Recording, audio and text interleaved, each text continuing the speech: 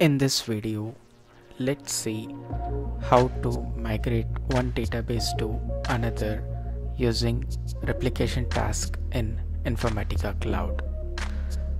I have Oracle HR schema. Let's migrate this schema to SQL Server. This is my SQL Server database. I have a database called ETL and there is only one table called names. Now let's migrate Oracle schema to SQL Server database. Data integration in Informatica Cloud.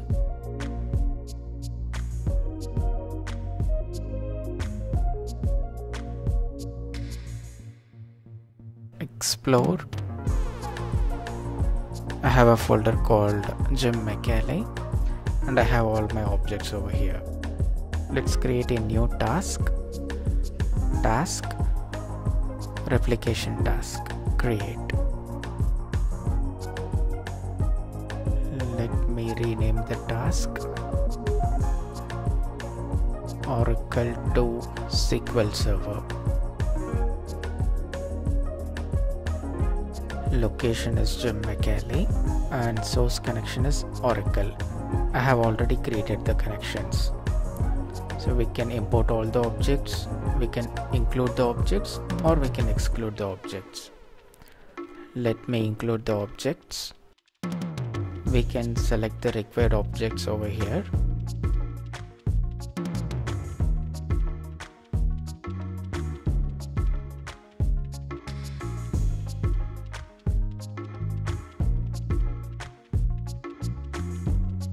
So we can cancel the processing if in case any error, or we can continue process even though there is any error.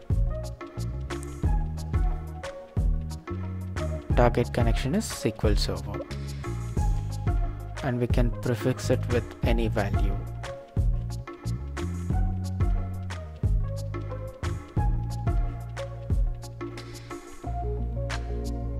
Since it's Oracle, let me prefix it with ORC.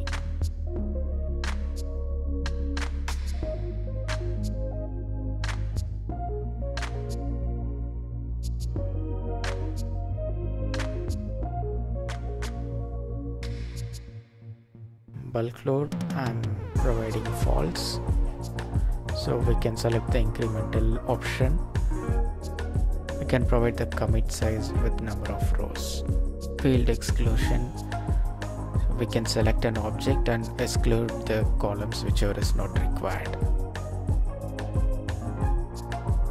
I'm not excluding anything. Let's continue.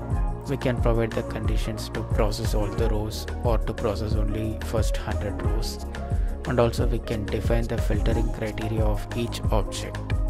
So object in the sense it's basically a table in the database. So right now I'm not filtering anything. Let's continue.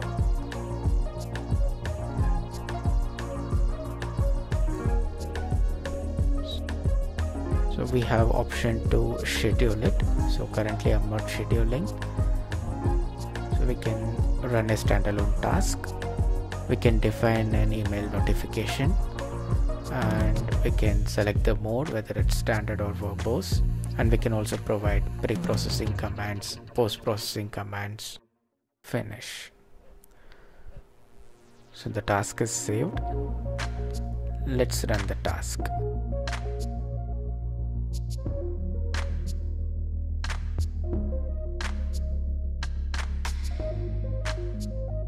We can check the task execution and monitor.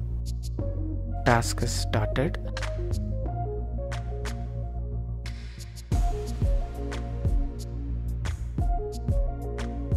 Task is running now.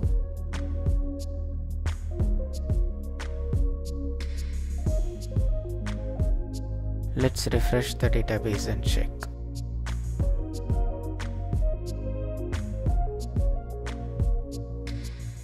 I'm refreshing the tables.